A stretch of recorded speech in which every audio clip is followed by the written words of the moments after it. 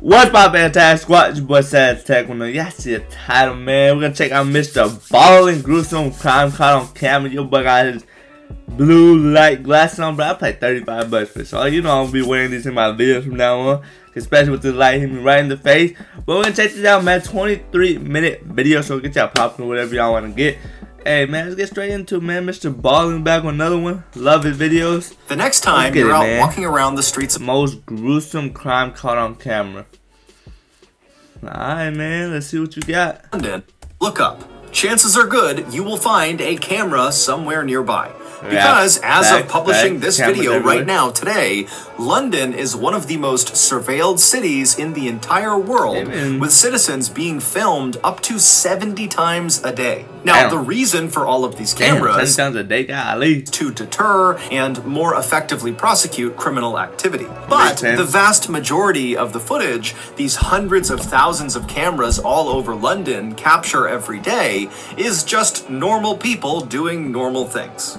But periodically, these cameras will capture people doing just horrible, illegal things. And today, I'm going to tell you the story behind one of those types of videos. Now, at first glance, the video clip, which we're going to play, will not be that shocking. But trust me, with context, it's horrifying. But before we get into that story, if you're a fan of the strange, dark, and mysterious delivered in story format, then you've come to the right place because that's all we do, and we upload once a week. So if that's of interest to you, in your will, please give the like button a treasure map that leads to a pot of gold. However, replace the gold with a $6 gift certificate to Blockbuster. Also, please subscribe to our channel and turn on all notifications so you don't miss any of our weekly uploads. Okay, let's get into today's story. Alright, let's get Mr. Ballin'. Let's get straight to it.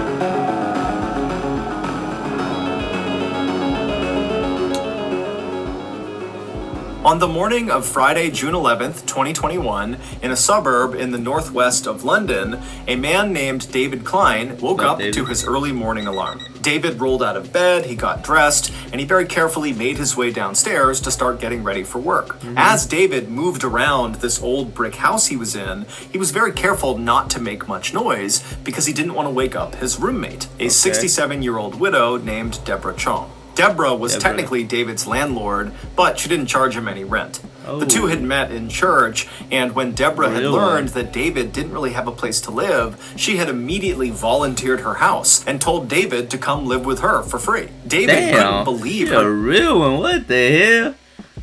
Generosity and immediately took her up on the offer. And then after he BMW in the front. Oh yeah. He learned that he was far from the first person who Deborah had allowed to come and live in her house rent-free.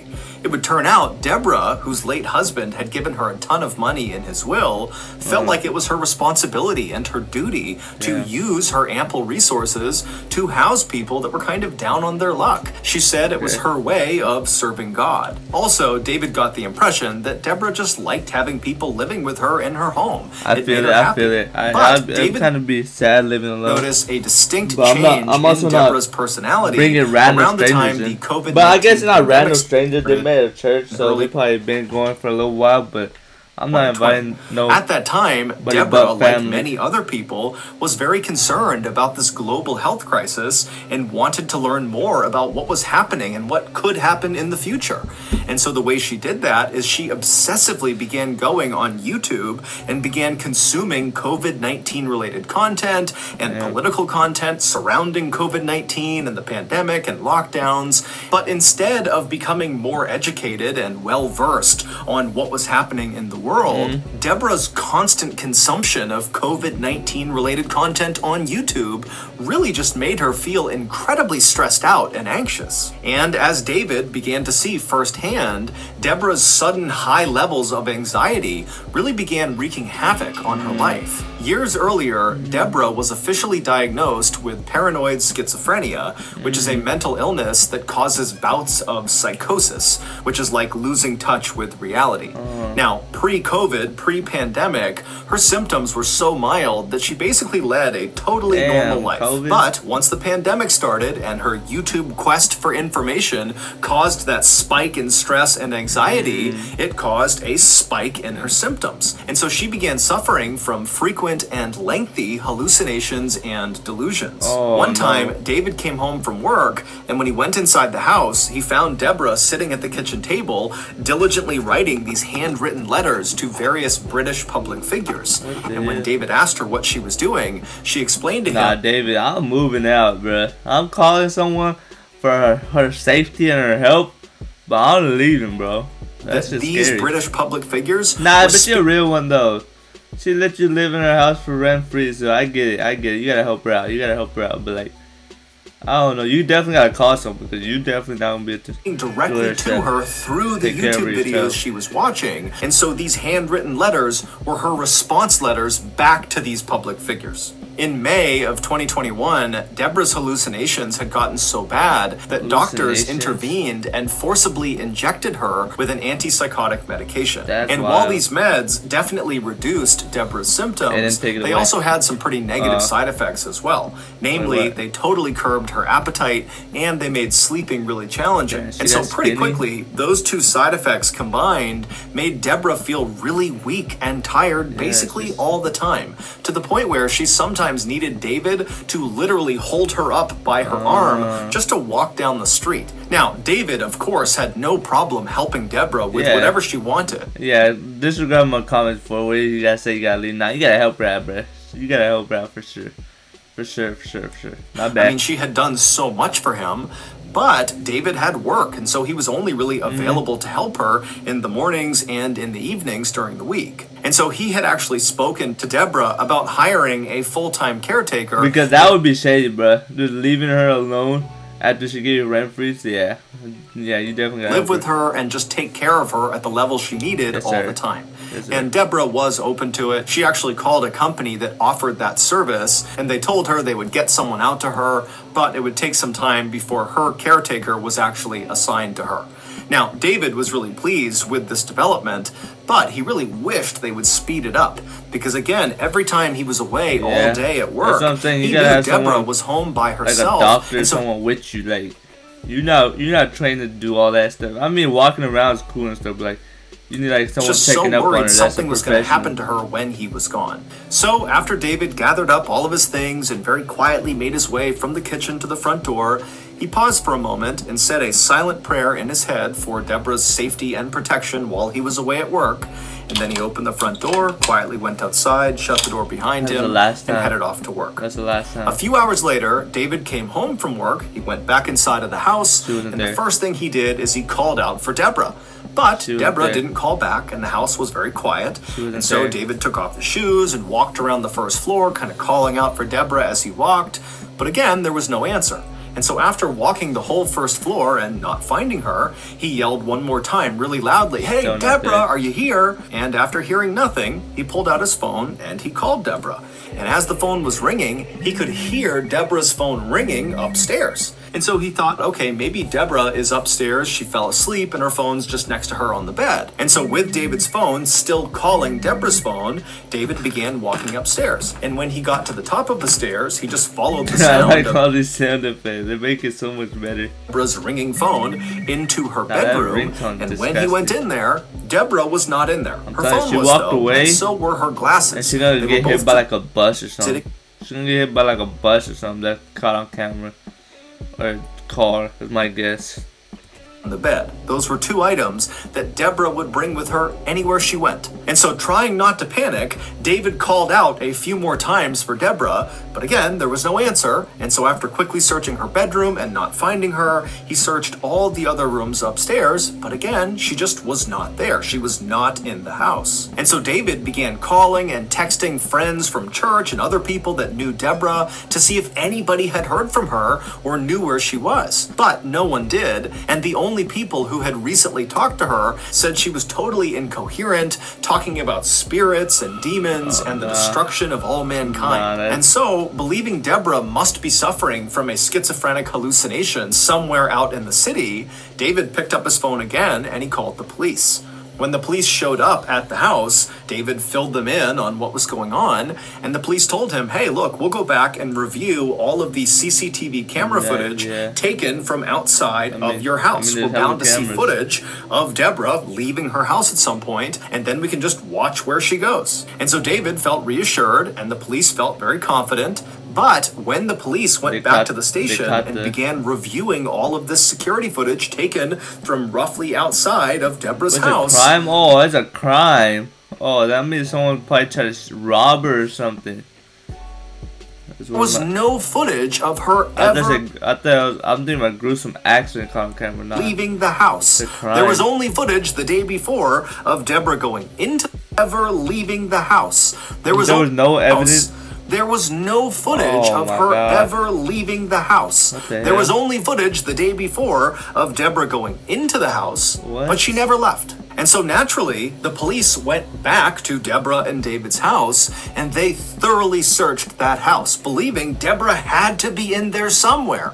But despite searching everywhere in this house, in every crawl space, in the attic, the basement, every closet, everywhere, she wasn't there.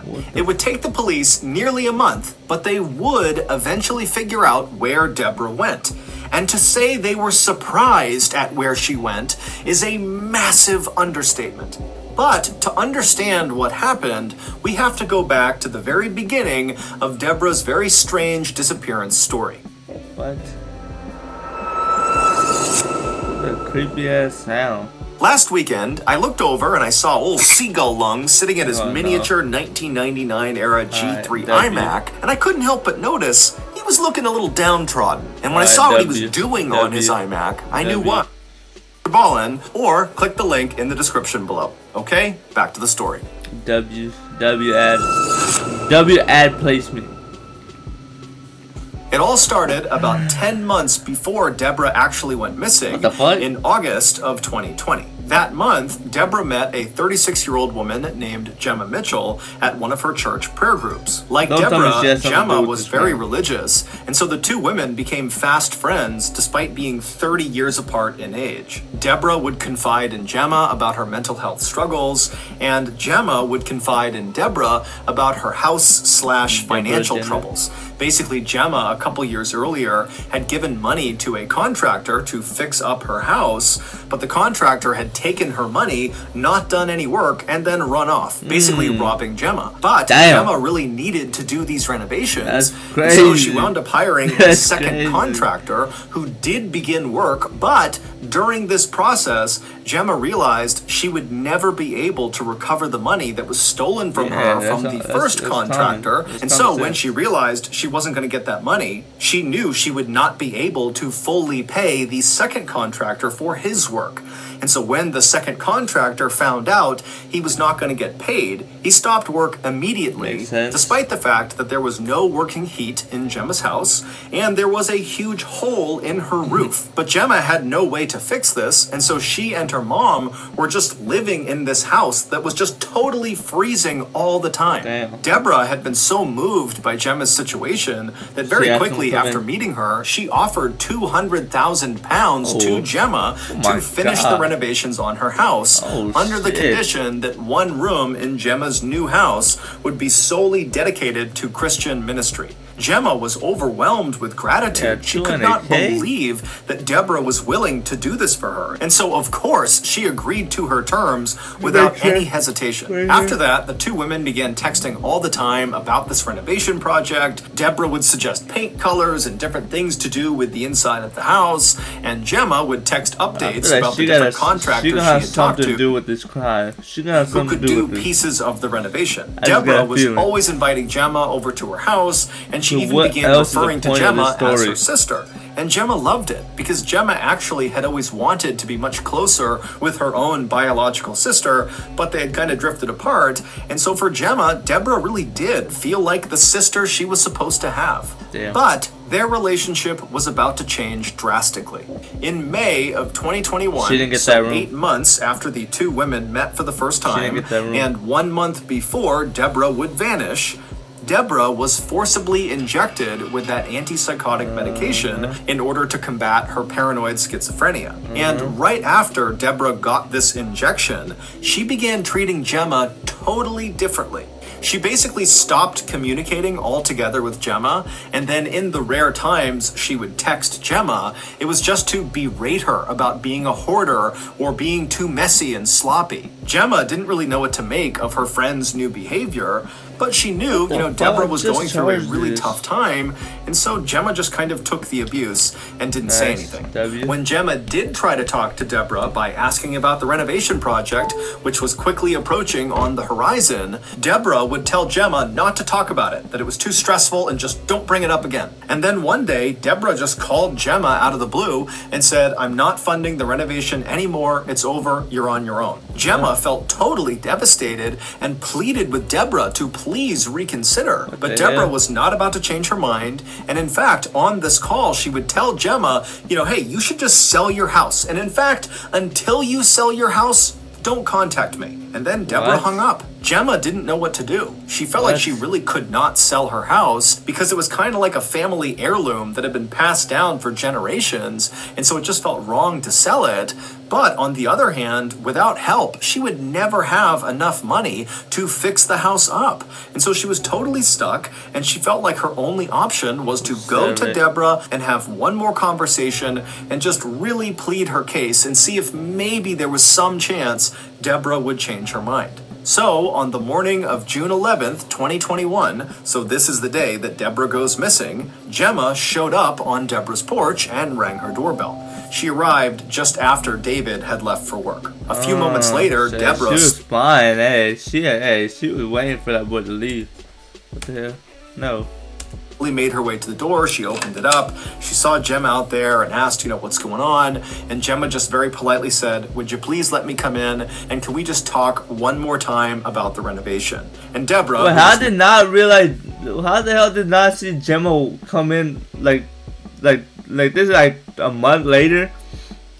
Like, when they were like, "Oh, we finally know what happened," they were like, "I did not realize, oh, Gemma came over." Very enthused at the idea of having this conversation, said, "You know what? Okay, come on in." And so Gemma would go inside, and the two women would go sit down, and they'd exchange some pleasantries.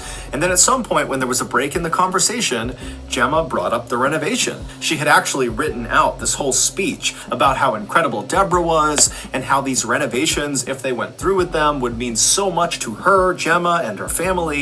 But as Gemma is going through this pitch, Deborah just cuts her off and says, "Gemma, I'm sorry, but my decision is final. I am not paying for the renovation. I'm sorry." A little while later, both Gemma and Deborah would leave Deborah's house.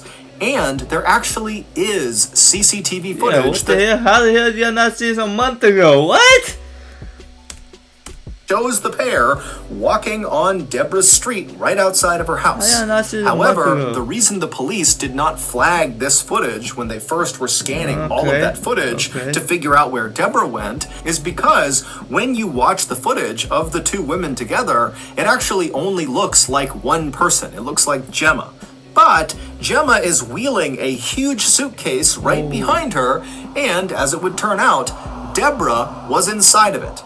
It's assumed that after Deborah was forcibly given that antipsychotic medication for her paranoid schizophrenia, that it really leveled her out. She was suddenly thinking very clearly for the first time in months. And in this clear state of mind, it's believed she realized the 200,000 pound gift she was giving to Gemma, someone she barely knew, was a bad decision. And so she just wanted to back out of it. And so, back inside of Deborah's house, when Deborah and Gemma are sitting there, and Gemma is doing her speech to try to convince Deborah to change her mind, and Deborah is saying, "No, my final answer is no, it's over," that's when Gemma snapped. She grabbed a blunt object, we don't know what it was, and she smashed Deborah right over the skull and fractured her skull, causing Deborah to fall unconscious and slump onto the floor. And then Gemma leapt on top of Deborah's unconscious body. Gemma pulled out a knife and cut Deborah's head off. And then... Whoa.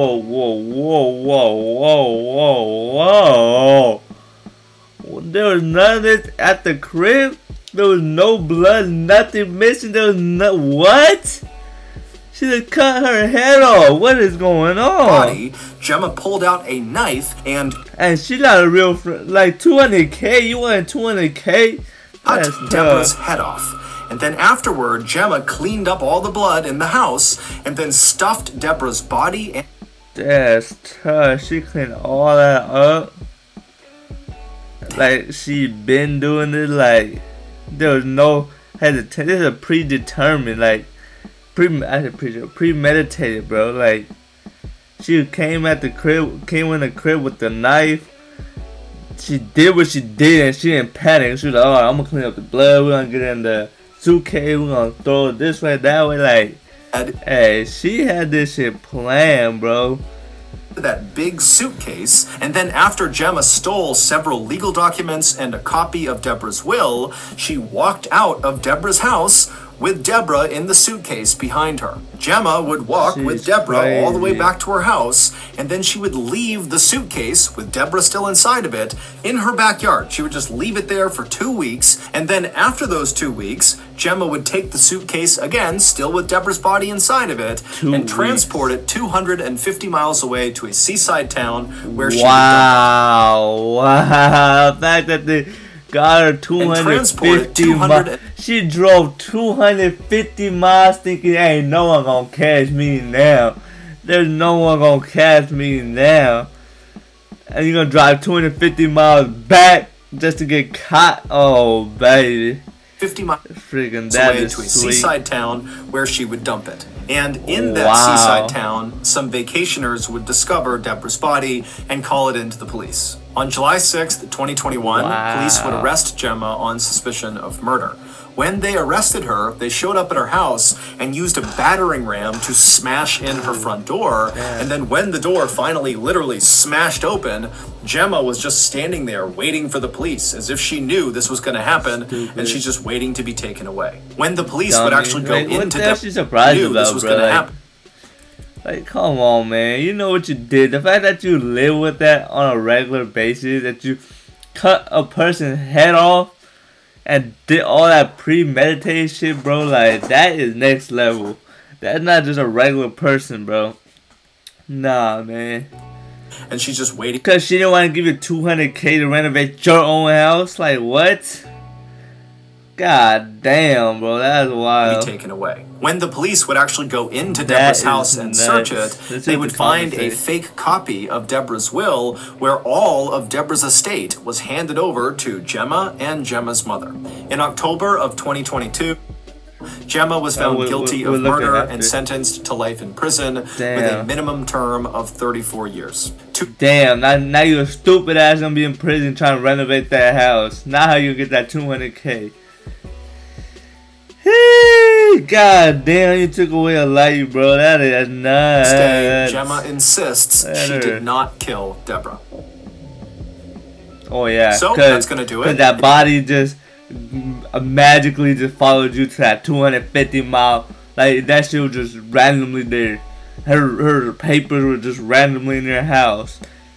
Like, what? Got something out of this episode, and you that is crazy. This is another like of the video. That was nuts.